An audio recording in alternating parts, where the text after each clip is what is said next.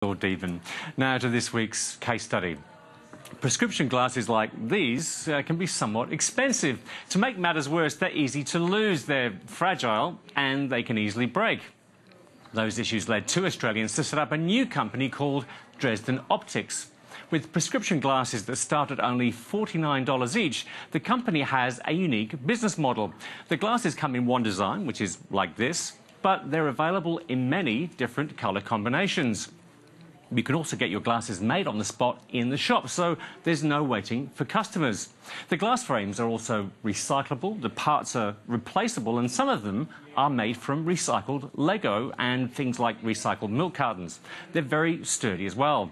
I caught up with co-founder Bruce Jeffries to find out more about Dresden's innovative approach to glasses. Jeffries, thanks for coming on Smart Money. For viewers who aren't familiar with Dresden, what makes you different to other optometrists? Well, the main difference is that we didn't actually come from the optometry industry. We actually came to it as customers. We were unhappy with how glasses, and we were frustrated with glasses and how they worked, and so we designed our own system. And happy to say, since launching the product, it hasn't just worked for us, it's also worked for lots of other people, and we've now got 4 stores in Sydney and Melbourne. Your prescription glasses start at $49 each. How are you able to make it so cheap? Well, the key thing is making things simpler. So we realised with glasses there's thousands of different frame shapes and different styles, and we've basically simplified it down to our unique style. And in doing that, we've made the manufacturer and actually the customer getting a pair of prescription glasses really fast and really affordable.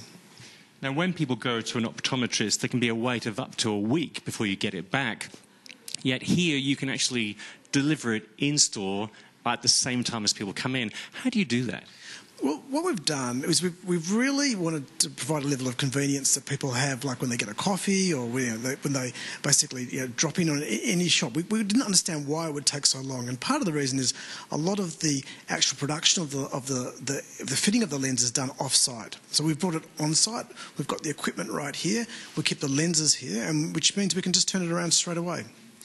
Now, prescription glasses can often be pretty fragile. How have you changed your manufacturing process to make the glasses more durable?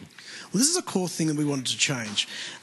As a parent with young kids, they were continually breaking my glasses, they were continually throwing them around, and we really wanted to make a pair of glasses that was really strong. So we changed the materials. We use a really strong nylon, which is durable but also really flexible, and so that means that they're really tough, and then we put a 10-year warranty on the frame to show that these glasses can actually take some tough treatment. What are you doing to reduce your raw material bills through the recycling and reuse of materials? Well, because we manufacture locally, we can basically control what we use in the manufacturing. So the exciting thing is that people can bring in things like these milk bottle tops. This is another example, which is a keg lid, which is discarded in the brewing industry, and we can basically make those into brand new frames, right down to discarded fishing nets, which have turned out to be the best material that we've reused so far. So we can do a lot of repurposing of old materials. We can also take people's frames that they've got sitting around at home that are perfectly good, that possibly just need a new pair of lenses, and we can replace the lenses in those too.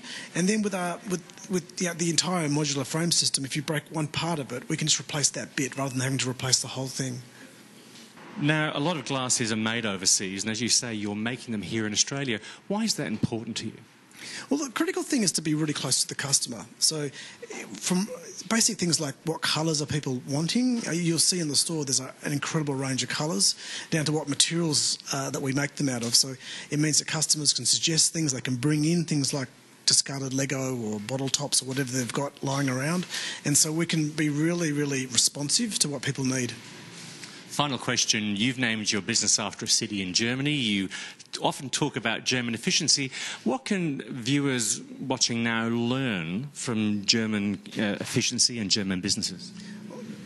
A big thing that we took from German business culture was that they don't just plan out 1 year or 2 years, but they plan out for the long term. And so the 10-year warranty on our glasses is an example of that. We're looking long term. We want our business to be around as long as our frames, and so we're essentially very focused on the way that German businesses don't just look in the short term and then they build a culture within that business where waste and recycling is a core part of how they operate.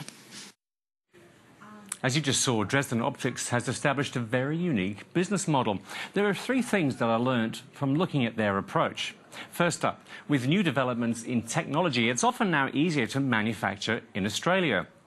With Dresden, they assembled their glasses in-store with locally made frames and high-quality Zeiss lenses. Secondly, don't be afraid to rewrite your sector's business model. With Dresden, their decision to assemble in-store means that most of their customers have no waiting time for their glasses.